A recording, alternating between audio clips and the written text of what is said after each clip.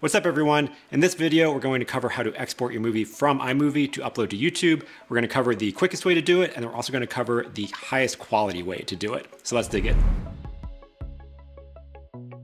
So let's hop over to iMovie. In here, we've got our finished film, and we want to export to YouTube. Now, if you've used iMovie in the past, they did have a connection where you could automatically connect to your YouTube channel and export it or upload it directly. That's since it's not a feature anymore. So what we're gonna do is go up to the top right where the little arrow is, the share button, and we're gonna go to YouTube and Facebook. Now that's a bit of a decoy because basically we're just exporting the movie file. So if we were to go to the same setting and go to export file, it's gonna do the exact same thing. So if you go to the YouTube setting anyways, over here we're gonna have some options. So most of these don't really matter. We just wanna name this file something that we will recognize on our computer. This is not gonna be the name of the file that uploads to YouTube, just your file that you save on your computer. The one setting that is the most important is the resolution. So this is a setting that we're gonna export our timeline at the resolution that it's gonna be. Most likely you want to export in the highest quality possible. Some reasons you might not wanna do that is if you don't have great internet and you need to export a smaller file size so that you can upload it. But besides that, for most reasons, you're gonna want to export at the highest quality. Now, if you click here, right now it's set for the smallest quality. I wanna export at the highest, which that would be 4K, but you might not see 4K as an option. The highest option is going to be whatever your sequence or your timeline setting is set at. And that setting comes from your source footage that you put on it. So if you shot all of your footage in HD, your sequence is gonna be set for HD, and HD is gonna be the only option that you can export at. Now, if you do want to override the settings and you have some HD footage, but you want to actually make a 4K project, and there's a couple reasons why you might want to do that, check out my other video on how I go over how you can override iMovie settings and create your own resolution size. But assuming you didn't really change anything, it's going to show whatever your settings are or whatever your project settings are. So I'm going to export at 4K because why not? I want to export at the highest quality possible. Also on YouTube, it will identify 4K videos. Now you get a little extra tag showing that it's 4K and higher quality. So we're gonna click next, and we're just gonna find a spot to save it on our computer. So I'm gonna save it in my exports folder, and that's it. So we're exporting it from iMovie. We can see a status up here in the corner, a little circle that's gonna show us how the export's going. Usually, depending on how complex your project is, it should move pretty quickly. There we go, and it is successful. So we just click show, it'll show us where our file is, but we don't need to worry about that right now. So our movie is exported, so we're gonna hop over to YouTube. We don't have to go to the back end of YouTube, even if we're on the home page. If you just go to the little camera icon, which says create, and we just click upload video, that will take us over to our studio page and automatically load the upload screen. So we're just gonna jump to the folder where we saved our file and upload that. And depending on your internet connection, should move relatively quickly, also depending on your file size. And then over here, we're just gonna run through the basic metadata. Check out, I got some other videos on how to optimize your metadata and make sure more people watch your video and find your video. But you want the basics, title, description. Thumbnail is important. We want a custom thumbnail. So we're not gonna go over how you actually make a custom thumbnail in this video, but you're gonna wanna find a good frame in your video to export. And to do that in iMovie, we click the share button, we find the frame, click the share button, and then go save current frame.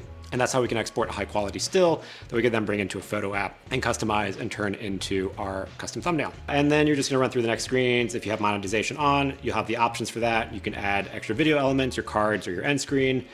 It'll check for any copyright violations or mark if there's anything that it needs to be aware of. And then you can either keep it on standby or post it immediately. This is a very quick overview for how to upload to YouTube, but this part, you can check out the other video, and it's also, they make it very easy as far as navigating it and uploading it. But the main thing is how we get it out of iMovie. Now, that was the quickest and easiest way to do it. If you want to export and upload in the highest quality possible, what we're going to want to do is come back to our timeline. We're going to click that same share button, but this time we're going to go to export file. And that's gonna give us a couple more options over our settings. So when we go to YouTube and Facebook, it's gonna compress the file into the recommended specs for uploading to YouTube. That's still gonna compress the file a little bit and lower our quality, despite that it says HD or 4K. We have no options over how we're gonna export the video. So if we come over to the export dialog box, we get some more options. So again, we have the same resolution settings, and this is again gonna be limited based on whatever our timeline settings are at. So if it's just a 1080 HD timeline, that's gonna be our max option, but we have 4K, so we can export in 4K. And now quality, high is probably gonna be good enough for you, but if you really wanna export it in the highest quality possible, you wanna hit best, and that's gonna export it in ProRes. But as you can see, our file size now jumped massively. We go from high, 289, so that's gonna still add a lot of compression to it, to best 3.4 gigabytes. ProRes is a pro level video codec. Now, if your source footage was shot on an iPhone, exporting it at a higher resolution or using more professional codecs and settings isn't going to magically make your video look higher quality. This is really if you shot on something that was higher quality to start with and you want to maintain that quality and make it not get compressed. And the good news is on YouTube, you can upload ProRes QuickTime files. YouTube will accept it. It does take a while for YouTube to compress it itself, but YouTube's going to compress your files no matter what you upload. So the theory is it's better to upload the highest quality footage possible to YouTube and let it compress it versus uploading something that's already compressed and then YouTube compresses it again. So if you have the space, you have the time, and you have the determination, you're gonna export it as a ProRes. And that's gonna be the best, but also if you want something in between high and best, we can come to custom, and that's going to give us an option for what bitrate we want to export at. And so bitrate is just basically the target of how much data that we want our video to be compressed at. So the bigger the number, the less compression, the higher quality it's going to be, but also the bigger file size. And you can drag this in real time and see how it's going. So high is about 40, the preset of high.